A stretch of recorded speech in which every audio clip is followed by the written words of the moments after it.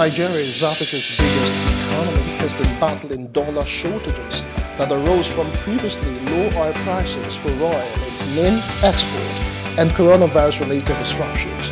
It has put a multiple exchange rate system in place as the government seeks to avoid the embarrassment of a large naira devaluation. Earlier this month, the Central Bank of Nigeria, C.B.N, at the launch of the 100 for 100 Policy for Production and Productivity, PPP, announced plans to unveil a new FX bidding regime to support Nigerian companies in need of Forex, particularly those involved in local production and job creation. We will focus on the central bank's Forex regime vis-a-vis sale-to-deposit money banks and effect on the economy. Welcome to Business Insight and Plus TV Africa. I am Justin Akadonye.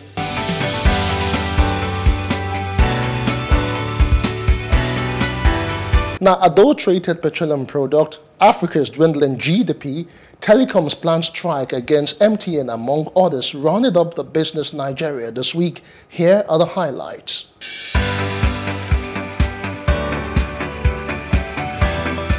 The Petroleum Tanker Drivers Branch of the Nigerian Union of Petroleum and Natural Gas Workers on Wednesday threatened to begin a sudden nationwide strike to protest the failure of the federal government to fix 21 selected highways based on agreements reached by stakeholders.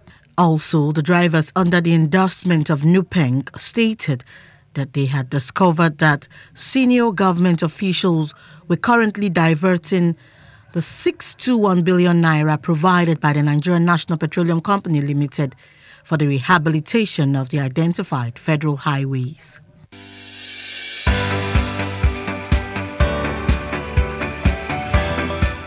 President of African Development Bank, AFDB, Dr. Akinwumi Adesina, has lamented the dwindling economic fortunes of the African continent, which he said had a decline in its gross domestic product, GDP, by $165 billion in 2020. He noted with dismay that over 30 million jobs were lost, while 26 million persons fell into extreme poverty within the period.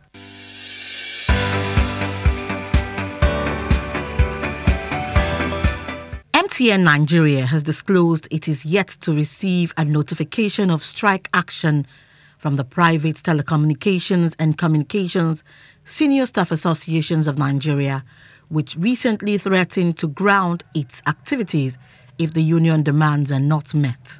In an email statement titled Response to New Alleged Planned Industrial Action signed by Company Secretary Uto Ukpana, the company said MTN Nigeria Communications PLC has received multiple media inquiries about a communication purportedly circulated by Texan, which alleges plans for an industrial action intended to disrupt national communication services.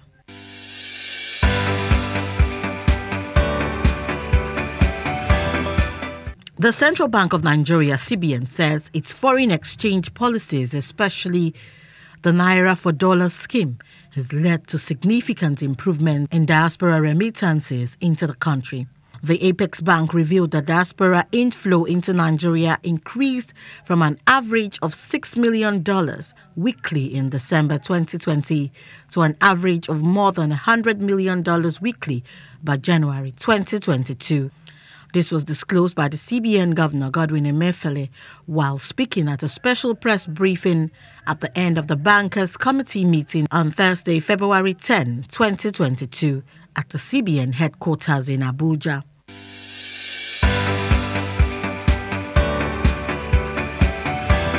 Investors committed about 3.36 trillion naira to federal government bonds between January and December 2021. According to an analysis of the FGN bond auction results available on the website of the Debt Management Office, bond oversubscriptions hit 1.61 trillion naira within the period under review, indicating the investors' strong appetite for FGN bonds.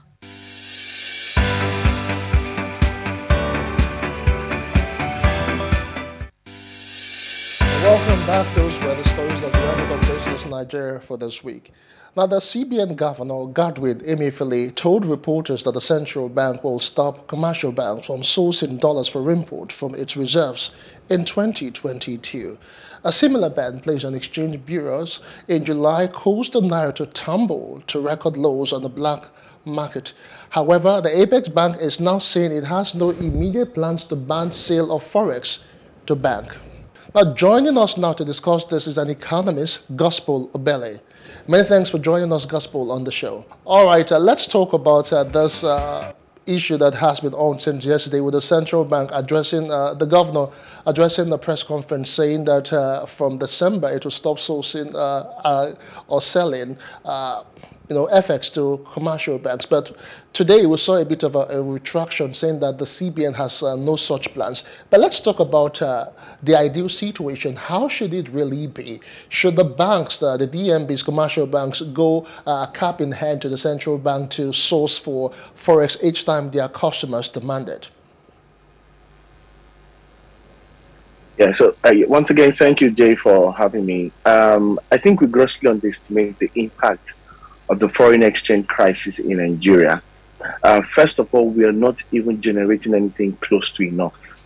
And secondly, meaning that the supply angle to that market is already disrupted, all right, by virtue of our streams of FX receipts, as it were. Then on the flip side of things, the demand is outrageously high. Looking at it from the formal numbers to the informal numbers and the likes. All right, so Nigerians are constantly in need. Right, so the conversation between C.B.N. and the banks currently stand within the context of the official market, at least. All right. Now, if you spread that a bit externally to the context of the informal market, there is a big conversation around bureau de change operators, sourcing FX and making FX available for Nigerians who may not be able to, all right, source from banks and the like. So we need a relatively more sustainable approach to dealing with the core problem of FX shortage, all right? Until we can deal with that, any other policies that the central bank is introducing, all right, will come back to hurt the economy, because the central bank is trying to manage FX flow. Not knowing that, when you have an outrageously high market demand, all right, it looks like it's going to be like an aggressive move from the demand side stakeholders, meaning banks, bureau de change, and the end users, consumers, and the likes, all right? It's going to be an aggressive move by those stakeholders to get the dollar at any cost. And when you go that route, you increase activities in the informal sector, the exchange rates may increase, all right? And there may be some receipts of informal foreign exchange, in a sense, that cannot be accounted for. So there's going to be a lot of pressure down the line if the C.B.N. goes this route. But the C.B.N's context is quite justifiable. There's a strong FX challenge. And the C.B.N. cannot solve that problem without the support and commitment from the fiscal body, which is the federal government of Nigeria. No, but specifically, over time, the C.B.N. has had a lot of different policies, just to help boost FX and, of course, demand for excess by Nigerians and those who really have genuine needs from it. Over time, you are aware of what happened with the Bureau de Change operators, and that they've been banned, from selling FX. But do you really think that, in a way, has actually helped out in any way since they were banned from selling FX? So many of the policies the central bank has introduced when it comes to FX management have been reactive rather than proactive. Proactive, okay. Reactive, reactive. You want to think about it this way. You have an injury on your leg, and then you are not treating that injury. Instead of treating the injury and using all the necessary medications, you're just putting the plaster and the bandage, hoping it will heal like that. You'll give them for infections and so on. And that's what's happening right now. The central bank is in a fix and literally running out of options. And because you already have a supply challenge, is seeking to manage and control the demand flow. All right. So what we've seen, that rollout of policies over the years or over months, especially the last 4 years, has been trying to reduce FX access to certain commodities, trying to increase this, trying to increase that, trying to shut this out. All of these policies have been reactive, and they've been patching the problem, not necessarily solving the problem. That's why every time we come back to this challenge, and anytime we come back to this challenge, the foreign exchange rate suffers for it. And guess what? all right, every stakeholder, including the average Nigerian, suffers for it. So until we go back to the basis of structural approach, all of the policies that the central bank has introduced, to be honest, none has worked. How do we know? The naira is currently exchanged at almost 580 to the dollar. All right, so the more you see the exchange rate worsening, the more it is to tell you that our exchange rate management has not been effective and it's not working. If we're to be the flip side, then we should see some appreciation of the naira, we should see some improvement in FX reserves and foreign receipts and all that. And do not forget, these shortages are leading to what we call increased leakages in the economy.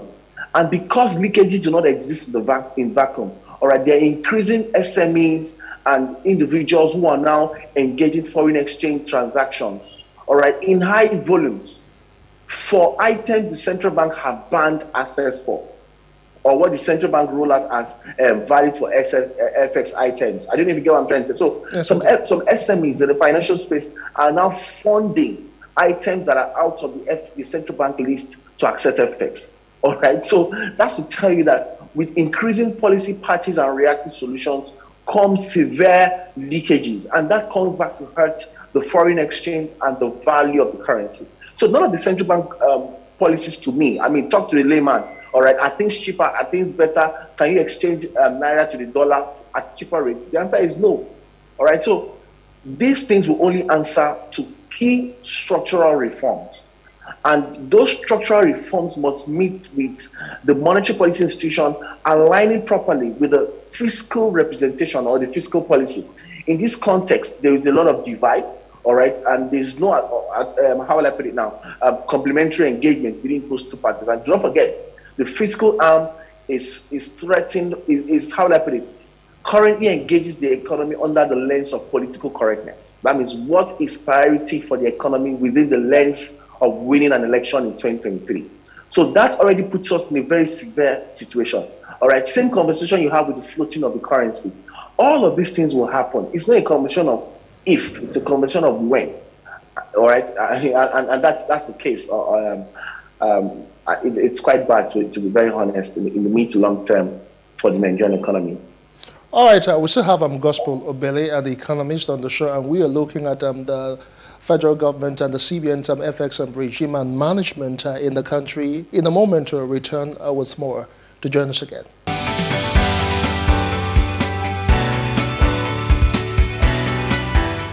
All right, welcome back. It's still Business Insight on Plus TV Africa. We still have Gospel Obele standing by. He joined us via Zoom. So, Gospel, let's talk about the role of DMBs, commercial banks, in all of this, because over time, we all know that the demand for FX in the country is really very high, and supply side is not as much as cannot really match up with demand. But over time, we've heard of issues where the commercial banks do not exactly give out this particular FX to those who have genuine need for them. Just what role do commercial banks have to play in the stability of the FX in the country? Yes, you're very right, JJ. As it's expected, commercial banks should enable the aspirations, the vision, the policies, and the engagements of the central bank, all right, in terms of that intermediary, all right, between the consumer side of this market. That's the expectation, all right. But it's surprising to know that even at that level, there are a lot of misalignments, all right, and in many cases, the central bank needs to also, the commercial banks need to also protect themselves and all that, all right? What do you define as legitimate needs? Where does legitimate needs start and end in the sense of things, all right? So you heard the central bank making pronouncements around we'll only make FX available to consumers who need it legitimately, all right? What does legitimately means, all right? Then go into the commercial banks, you realize that different commercial banks have different ways they interpret the central bank policy. So there's a lack of policy coherence and consistency between the C.B.N. and the commercial banks. In fact, when the central bank took out the, restricted BDC access to just commercial banks, you realize that the average BDC cannot still access FX in a commercial bank. All right, they're not even accepted in those spaces. I mean, it's something that they're strong before. They're not even accepted or regarded as people who are valid for FX transactions in this space. So the commercial banks, in as much as they're trying to protect their own interests, all right, and in as much as you have policy misalignments and all that, there are also internal control issues, all right? There are limitations around how much people can access and what people can access and why they can access them. So all of this structure or portfolio of issues, as it were, all right, further hurts or redefine the exchange rate value in the parallel market. Because one thing it does is that it creates more artificial scarcity. All right, and with artificial scarcity comes empowering of the BDCs to determine what the exchange rate to be at their will. All right, I've been in engagements where individuals are trying to exchange currencies, and none of them is a BDC, but they're trying to agree on a rate they can both exchange for. All right, it's uncalled for, and you cannot really find that anywhere in the world. All right, where the national currency has been brought down. So there is a huge conversation around alignment from the apex body to all of the other intermediaries, all right, like commercial banks, fintechs, and all that. And secondly, again, I do not think that we'll be able to uptake or deal with this FX problem without effective collaboration and alignment. So the central bank has to do more in collaboration with the commercial banks, do more in collaboration with the fintechs, because the fintechs have a strategy to reach the last mile. Of course. And that is something the commercial banks do not have. In as much as commercial banks have the institutional power and resources, they do not have a last mile strategy. It's the reason why you see an average fintech reaching a rural woman in, let's say, Kaduna, and a bank cannot get there. You're right. You go to some northern states and even some southern states, you can only find one bank in 3 villages. All right. So these are the very deep conversation, and you have all that reach across financial literacy, right, digital literacy, and all that conversation. So the question of a productive economy and a valuable currency is largely hinged on the level of collaborations, all right, the level of empowerment in terms of enabling non-oil export businesses, non-oil sector businesses, all right, to become competitive so that they can export. When they start exporting competitively, then you can start earning FX from the non-oil window. I mean, that non-oil sector holds about 93% of the Nigerian GDP. Oil sector holds relatively about 7%. So how can 7% of your GDP be raking in 80 to 95% of your foreign exchange receipts? That is a gross misalignment. All right. And that is really poor economics in the real sense of things. All right, Gospel, before we just round off, I just want to get your quick opinion concerning the C.B.N. At the launch of the 100 for 100 PPP, it announced plan to unveil a new FX bidding regime to support Nigerian companies in need of Forex. How far do you think that can go? Yeah, that may be slightly effective in terms of initial rollouts, but still, like I've mentioned, and I mean, taking a cue as well on the empowerment and other things, there is no structural basis for that to fly. I don't know if you get what I'm trying to say. You still have an economy that's heavily dependent on imports. You still have an SME or SMEs who are struggling with increasing cost elements. Take, for instance, now, close to a week they've enforced scarcity. All right? And do you know what that means? That means that in terms of operational and costing dynamics for doing business, it's worse than it used to be. True. So all of these enablers have to be working for any central bank intervention to make sense for businesses. I don't know if you get what I'm trying to say. So yes, I do. One intervention in terms of economic recovery and the complexities that come around with globalization and a post-COVID economy, you want to think of mixing your intervention with other variables that would make or break for the success of that intervention. So we need to rethink our social intervention, be it fiscal side, be it monetary side, be it institutional policy, or whatever the case may be. So the central bank 100 by 100 is, the policy makes sense, just like the e-Naira makes sense. But all of these initiatives or these interventions do not exist to bring the results in isolation, which is why I said that upon takeoff, it may slightly bring some results. But so invariably, we have to go back to the structural issues. We need to do, the structural and the enabling issues to make them fly at the end of the day. All right, but I mean, there is hope, like at the end of the tunnel as well. All right, thank you for having me, JJ. Thank you so much, Gospel. We do appreciate your time. Thank you. Yeah, thank you. All right, and before we go, ghost mode digitization is a panacea to financial services security and other bottlenecks. Now, ghost mode is an innovation by fintechs to ensure privacy as well as solve the dual challenge of protection and security. I'll leave you with highlights of that. I am Justin Akadonye. See you again next time. In Nigeria, investors are taking positions or stakes in the country's growing tech ecosystem, internet penetration, and reaching the large unbanked population. However, fintechs have been saddled with challenges of financial inclusion, loans as well as digital security. Disruptions within Nigeria's tech space will be stirred as digital banking makes its way into the fintech community through ghost mode banking. These features help to customers to encrypt their transactions. So in this sense, we are actually building features that will ensure security. And above all, we are also providing a strong security architecture that will protect customers' data overall. And that's one of the reasons why we are actually going to talk about data privacy protection and security. So in the sense of it, if you actually if you transfer to somebody who has a funny character or criminal character, or even erroneously, or you misplaced your gadget, and they see that transaction, you are protected if you had actually used that ghost mode feature. Full digitization processes mean that customers will not only be able to conduct transactions real-time, but will also get much-needed support online. Yes, the C.B.N. has been clamoring for financial inclusion, and I just say that it is actually a very challenging project because I've experienced and I've been involved. The reason is that the cost of actually bringing these people on board is pretty high, and cost of ensuring that their transaction is done is pretty high.